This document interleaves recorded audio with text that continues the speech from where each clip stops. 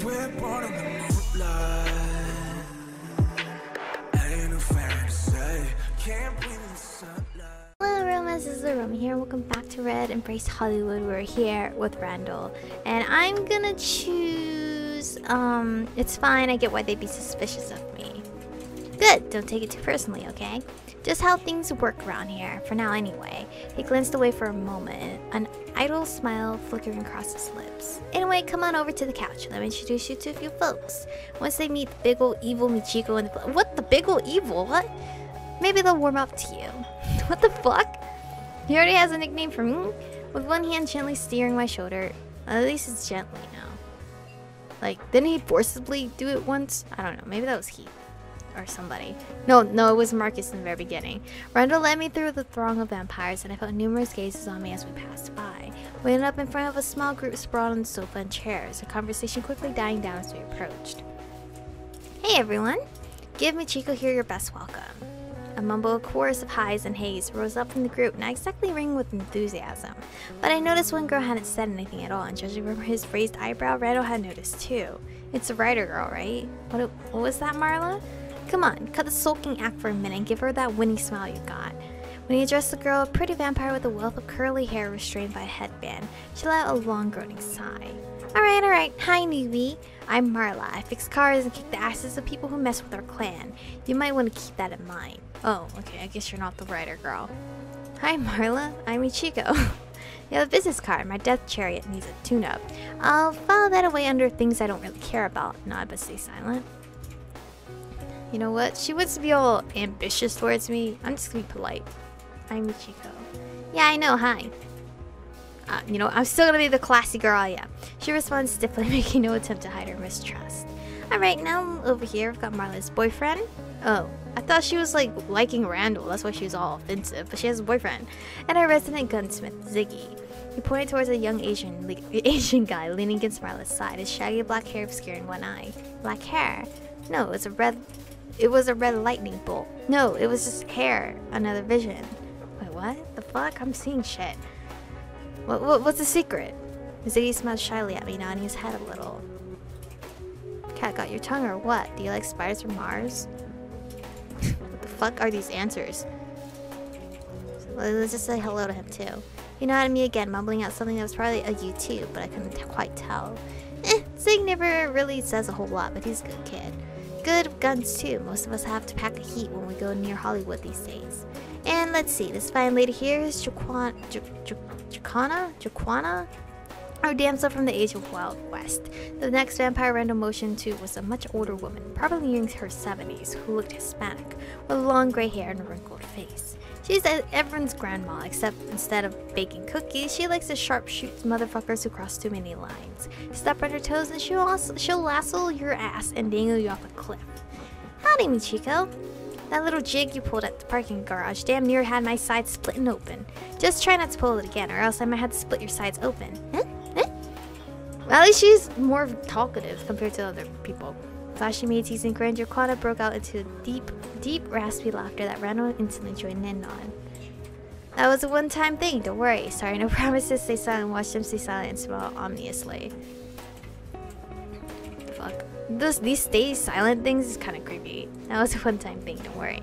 Well, you turn it back around on old Queen Bitch, and won't be hearing any more complaints from me. She waved a finger in the air, then jabbed it towards me encouragingly. Alright. Last but not least, our new and lovable scaredy cat. Oh yeah, you guys already met, didn't you? Did I? As Randal gestured to the last man on the couch, I realized I'd seen him before. The guy I fucking beat up. The same thug who was guarding the parking garage. I beat him up. Oops. When our eyes met, he grimaced and quickly looked away, pulling his hood further over his head. He was one of the newest vampires in LA before he came along with Chico, so he doesn't know his ass from a hole in the ground either.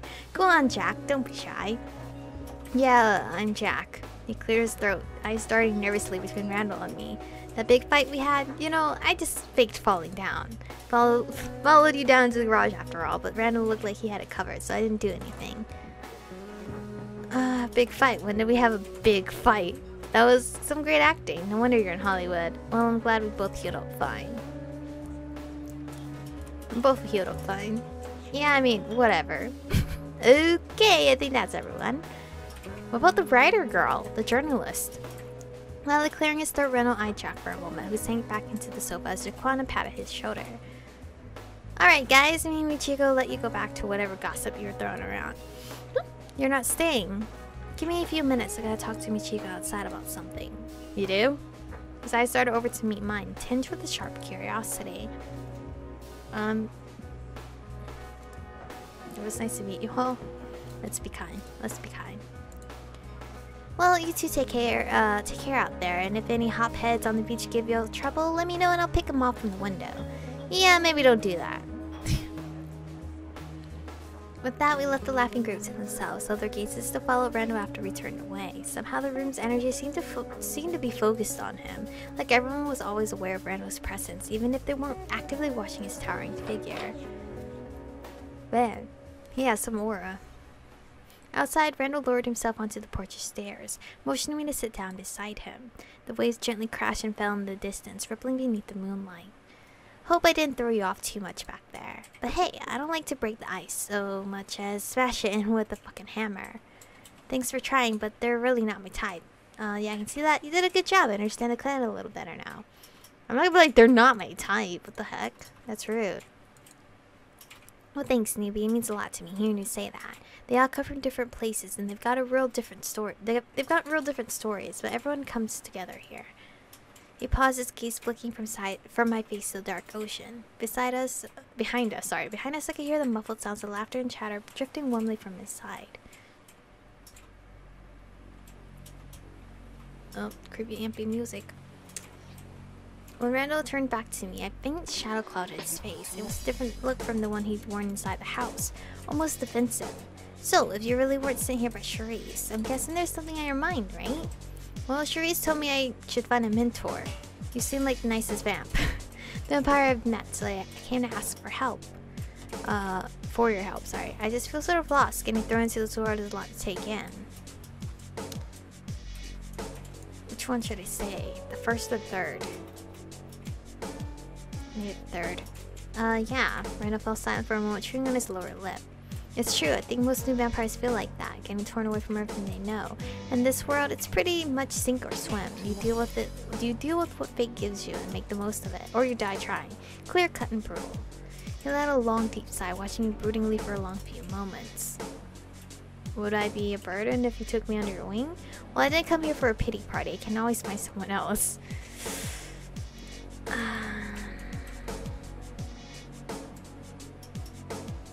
Shit. I don't want to be like, please, Randal. Would I be a burden? Or, well, I didn't come here for a pity party. Would I be a burden? Fuck's sake, kid. Don't pull that guilt trip shit on me. I already got a soft part. You don't have to trample on it. You're not a burden either. You're an unlucky newbie, and I get it. I get that. With a frustrating grin, Randal ran a hand through the back of his hair. He seemed to be wrestling with his own thoughts. Look. I might be able to help you figure things out if you tell me what you want, now that you're a vampire. You do know what you want, right? No, not really. No one's ever asked me that. I want to have friends and be close to people again. I feel like I'm all alone now. I want to become a power player and not somebody's lackey. I want to do whatever the hell I want.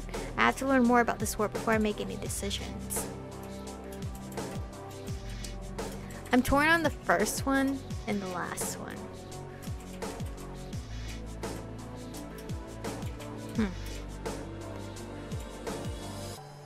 I have to learn more. Huh. I guess that's pretty smart, or at least would normally be smart. Coming in right now, though, with tension so high and everyone's backstabbing their bunkmates, anything you learn probably won't be pretty. He fiddled one of the laces on his boot, staring down at the footprint covered sand for a few moments. Alright, now listen to me for a second, Michiko. I like your style, so I'm gonna make you an offer.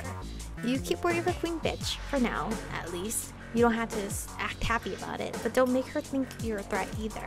If she tries to make any moves against me or makes a treaty with the ghouls to take us down, tell me as soon as you can. She might slip you false information, but I can usually sniff out the truth. And in return, I'll teach you how to keep your spirits as a vampire in LA, the way me and my group stay strong. Maybe it'll help you figure out yourself a little more. How's that sound, newbie? Randal, you have yourself a partner. Sign me up, but could you stop calling me newbie? Alright, I'm in, for now. Well, we had to be on his side, so Randal, you have yourself a partner. His eyes twitched a bit. Did he not like being called his name? Hey. No, wait, Vandal isn't his name though. Vandal, right. You're pretty out there, kid. That's alright. It's growing on me. He stuck out a large calloused hand for me to shake, staring intently into my eyes. As I reached out for his hand, I noticed a bandage in the middle of his palm, though there wasn't any smell of blood. Hey, don't leave me hanging here. Randal leaned forward to clasp both his hands around my own, dwarfing it in his giant palms. After a firm few shakes, he used his hold to pull me in a little closer. I couldn't tell if it was on purpose or just something he did on instinct, considering the aggressive nature of his blood. And Michiko, the first thing I want you to learn is to always obey yourself. Wow, you're totally different from fucking Marcus. Don't trust anyone. And he's always, and Randall's here is like self-love and shit. Randall's fingers tightened a little bit around my hand, squeezing almost painfully hard. Obey myself? What does that even mean? Never believe anyone is better or more worthy than you. Never let your mind be a slave to someone or something else. Oh. No masters, no idols, no kings. I hope you take that to heart. Oh shit, so I shouldn't have a pet. Because he's not into that. He's not into people that are like that, right? Even after he stopped speaking, his quiet words echoed in my mind, like a tolling bell slowly fading into silence. Was he threatening me? Warning me? Testing me? I think he's just advising me. Whatever it was, I could tell he wasn't kidding around. Alright, I remember that. Is there a reason you're telling me this? I won't bow down to anyone, Randal. You can count on that. I can't even bow down to you, is what you're telling me. Because you're not trustworthy either? Is that what you're telling me? Is there a reason you're telling me this?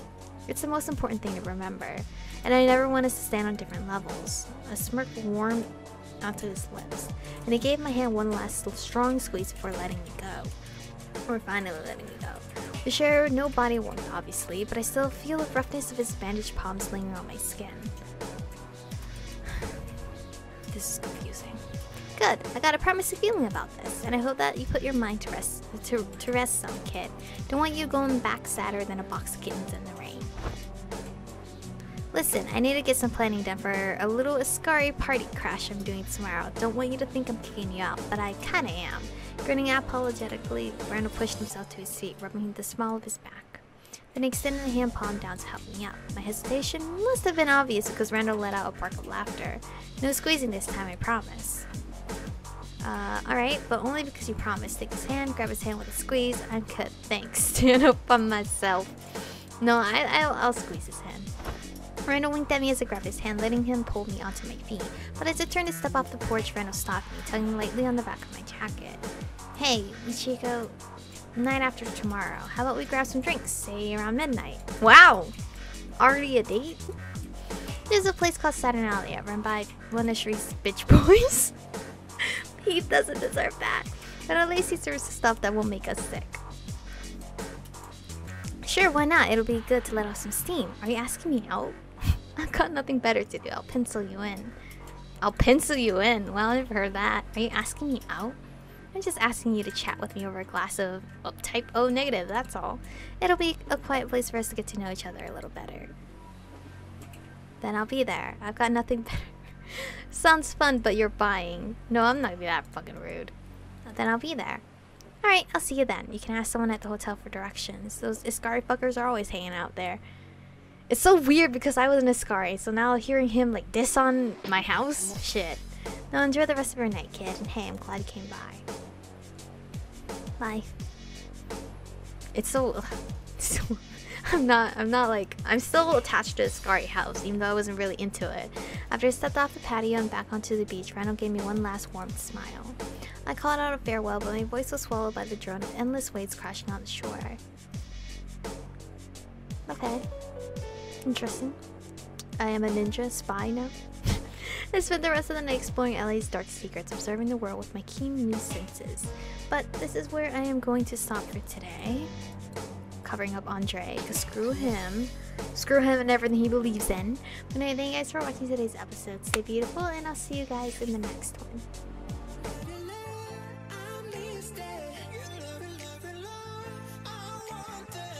Touch it,